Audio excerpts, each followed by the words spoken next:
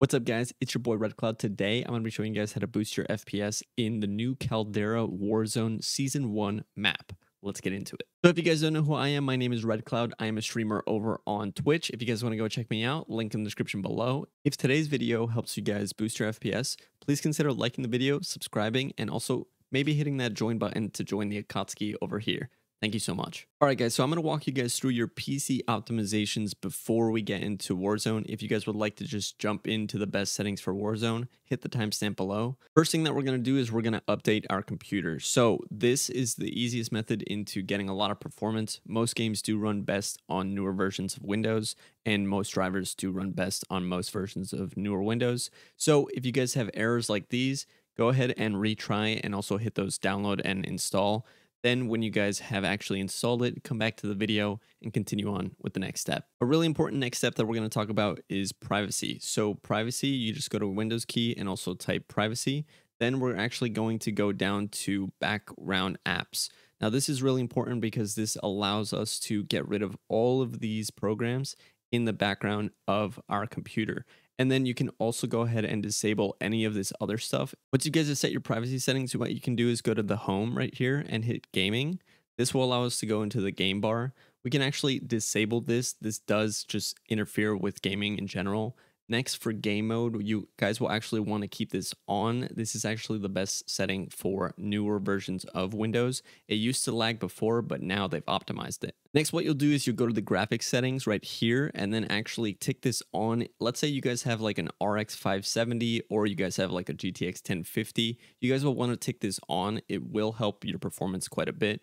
If you guys find that this does lag your PC, just come back to this actual setting and actually disable it. Next, once you guys have ticked this on, what you can do is actually go to desktop app and hit browse. Then what we're going to do is we're going to find our Call of Duty folder.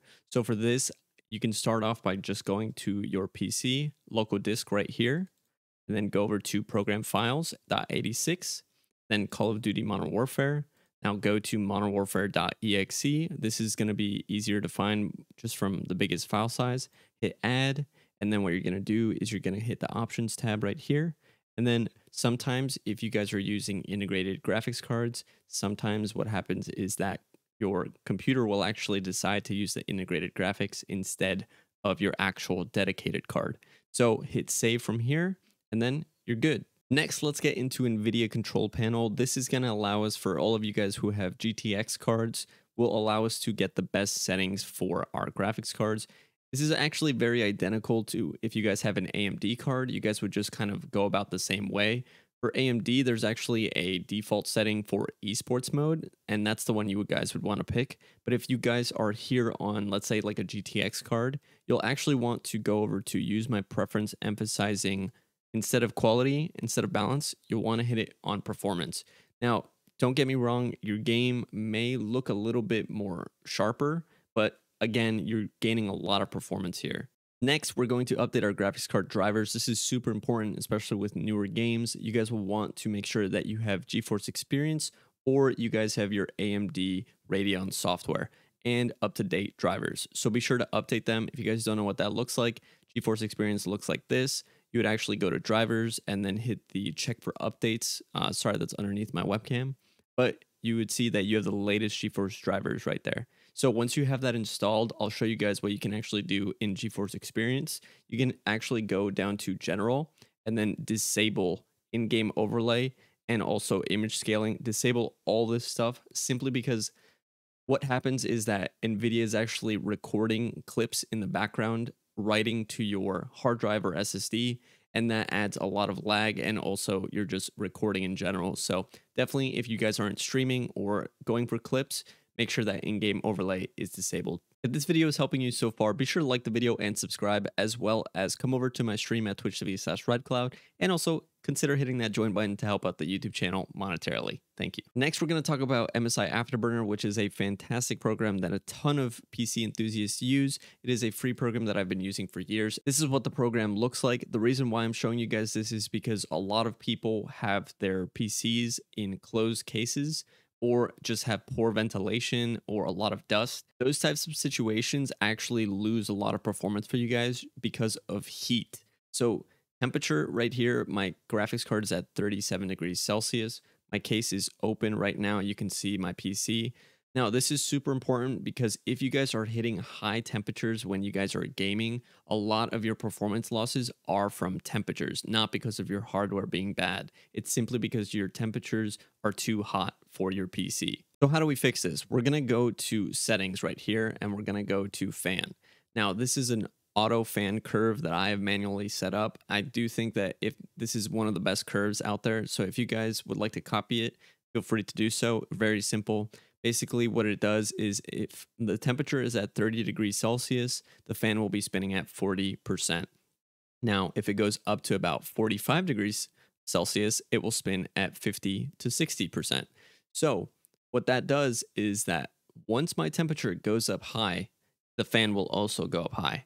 Now, I do want to let you guys know that if your temps are incredibly hot, yes, the fan will be really loud. But again, your performance will be a lot better because you guys will be saving on temperatures and also stuttering from your PC. Make sure that you guys have enabled user-defined software automatic fan control here, or else this will not work. Now, one hidden thing that MSI Afterburner has is an auto overclocking software. So if you hit this, it will actually auto overclock your graphics card.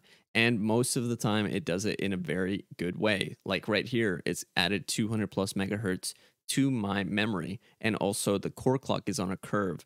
So the more in demand the title is, the more of the overclock that it will add.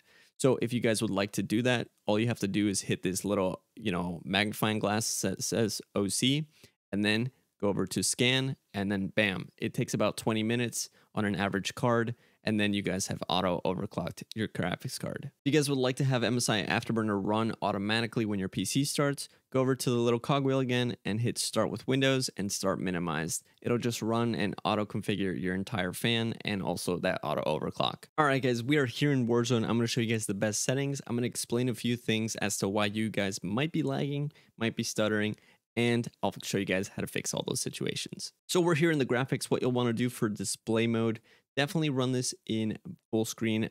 Most games run better on full screen. If you guys are a streamer, obviously full screen borderless is a very good option, but this is fantastic for you guys who are not and also just want the best performance. Next, screen refresh rate. You guys will want this on the highest one possible for you guys. For the render resolution, so for all of you guys who have a 4GB card or less, you guys should definitely be running this game on anywhere from 83% or lower. I would definitely suggest so because your VRAM just isn't enough to run the game on 1080p. Also, I would definitely suggest if you guys are on a 2GB card to run this game on 66%. Those are the sacrifices you guys will probably have to make if you guys want to run Warzone. So anybody who has a 6GB card or better, you guys should be fine running on 1920 by 1080. And if you guys feel like you guys still want more performance, you can definitely turn this down to like 90 to 93%. It still looks pretty good. So if you guys are really struggling with your frame rate, you can enable dynamic resolution. That's something that they just added recently. You can enable this and run this at like 60 if you guys are really struggling to get 60 frames. But if you guys have a very decent PC, I would definitely suggest having this off. It will make your game look poor. Aspect ratio, you're going to leave this on automatic. Sync every frame disabled. We do not want syncing. Next is the custom frame rate. This is one of the most important settings in Warzone simply because Warzone is very CPU dependent. You can have a really good graphics card, but if you guys have a very crappy CPU, your game will stutter. Now, I can teach you guys how to fix that in a few easy steps.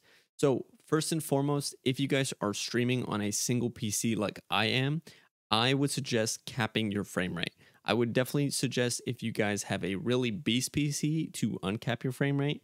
But other than that, most of everybody who's watching this video, you guys should cap your frame rates. So what I want you guys to do is actually cap your frame rate at around 144 if you guys have a decent PC. Now, if you guys know you guys have a crappy PC, that's okay because I will help you guys figure out the best frame rate that you can get without stuttering your PC. So for me, when I stream, I'm going to be capping my frame rate at 120 because if I push the frame rate limit too high, it will use too much of my CPU, which will slow down my OBS. So what happens here is that if you guys are experiencing a lot of stutters, but your frames look okay, what you'll do is you'll cap your frame rates, let's say at 120. And then if that doesn't help, at 100, or by 10 by 10 by 10. So the lower it gets until it's completely stable and it does not lag your PC. So a good example of this would be if you guys start to get 100 frames on Warzone, but then your PC starts to lag, what you guys can do is come back here and actually set your custom frame rate limit to 90. And if you guys notice that the lag stops, it's because your CPU was being pushed too hard. So what you'll do is you'll cap your frame rate at 90, then you guys will have a much smoother experience when playing. All right, next thing is brightness and display gamma. You can leave this on default unless you guys want to change it. Next is NVIDIA highlights. We want this to be disabled. We definitely do not want the computer to actually be clipping things and recording to our hard drive. That's definitely a no-no. Lastly, NVIDIA reflex low latency. You guys will definitely want this on plus boost. Again, you have to read it though. It does use more power. So if you guys are concerned about that, you guys will want to use enabled. But I definitely would suggest if you guys have an NVIDIA card to keep this with enabled plus boost. So that's just our display settings. What we need to do is go to our quality settings. For field of view, the bigger your field of view is, the more your PC is actually rendering. So the more you can see around you. What you'll do if you guys are lagging here, you guys will want to turn this down to 60 and then work your way up until the point where it's comfortable for you guys to play and also get performance. I leave mine on 120. For camera movement, you actually will want to keep this on least. That way you guys, when you guys are moving and also shooting, you guys will actually get a lot more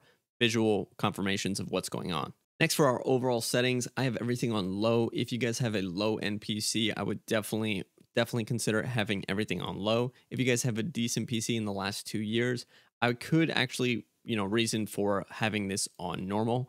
Other than that, it will use a little bit more VRAM, but the game will look a little bit nicer. So if you guys want to trade off, go ahead and hit normal. Texture resolution, I have everything on very low.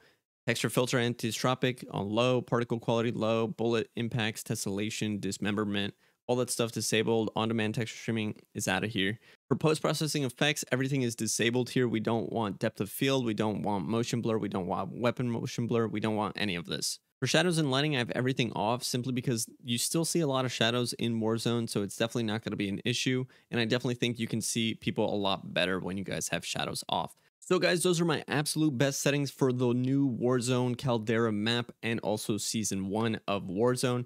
If you guys would like to subscribe for the YouTube channel, I'd seriously appreciate it. We are almost at 6,000 subs over here. And also like the video, share it with your friends or anybody who is a bot that needs better frame rates. I hope you guys have a wonderful rest of your day. Come check me out at my stream, twitch.tv/RedCloud. I'll go play with you guys if you guys want to. Hope you guys have a wonderful rest of your day. Peace out.